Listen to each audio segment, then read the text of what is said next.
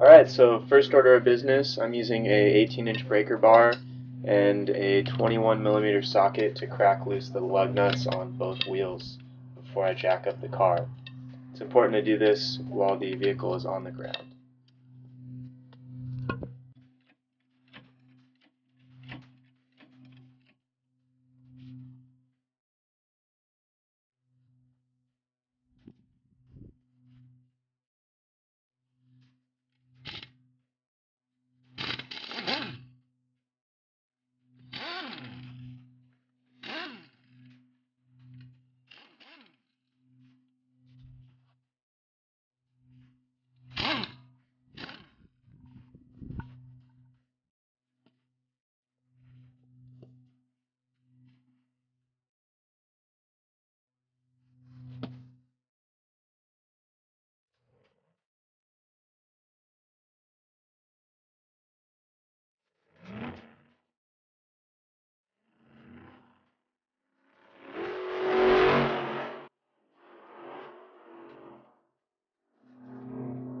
So with the caliper bracket removed, you can just slide the pads out.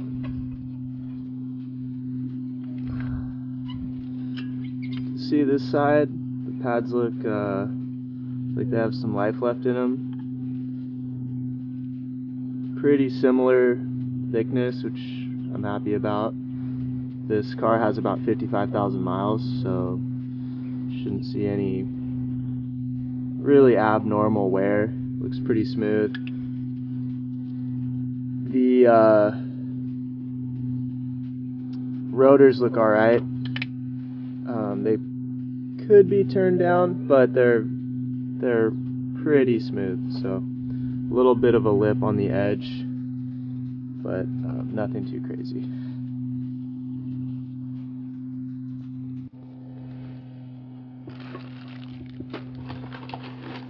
So here's the new pads.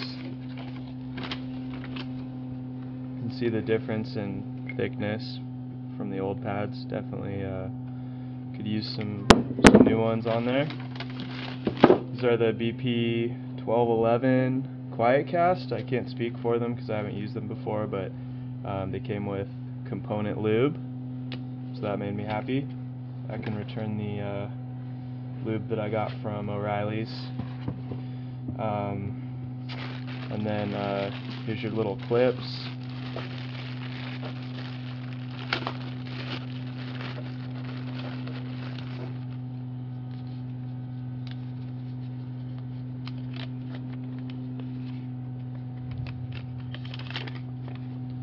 Comes with installation instructions, which is kind of nice.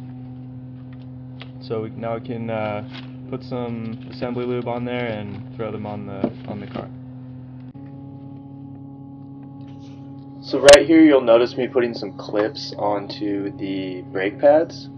There were two little clips, actually one per pad, that I had to remove from the existing brake pads. They didn't come in the set, so make sure you put those on. You can see them at the bottom of the pads there. There's one on each side.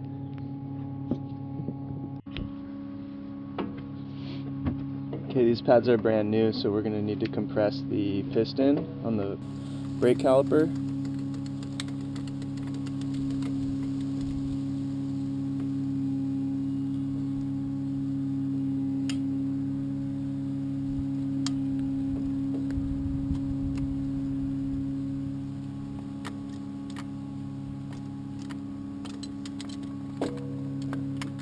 Should be good.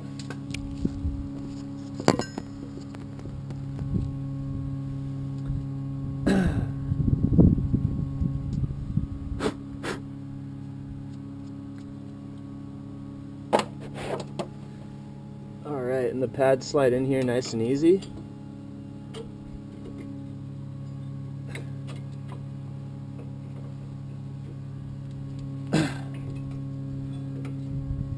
Mistake I made the first time I did this was putting these clips on the bottom.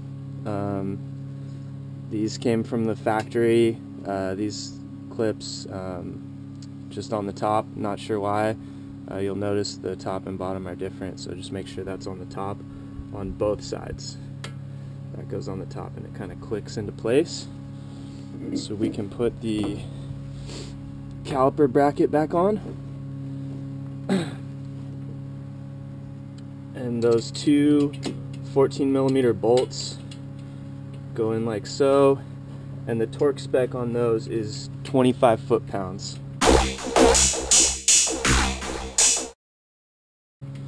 So this part can be a little bit tricky to put back on.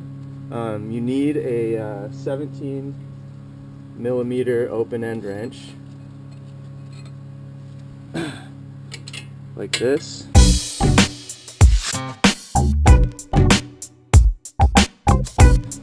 And the nut on one side.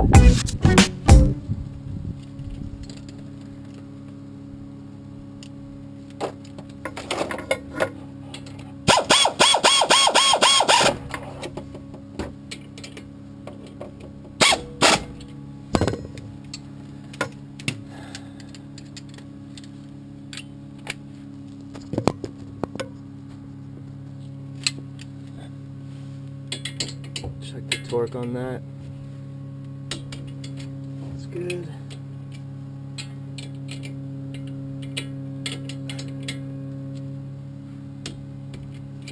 Bottom's good. There you go.